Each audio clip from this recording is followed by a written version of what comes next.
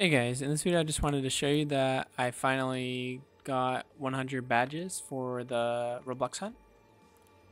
And let me just claim my last two items.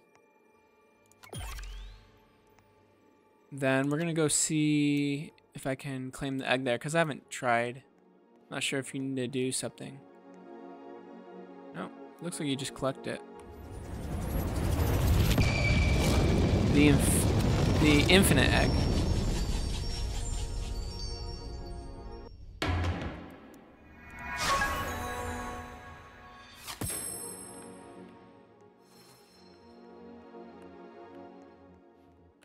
So that should be everything for the hunt.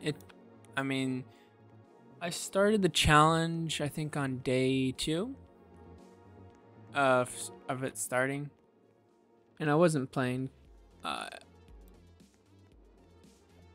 Like it didn't take me 9 days to complete the event, obviously. Let me just look at the leaderboards real quick to see the first person to get all the badges. Yeah, less than a day. And I don't know, I think it took me a little longer just because of getting like total playtime of the games, just because I didn't spend any money.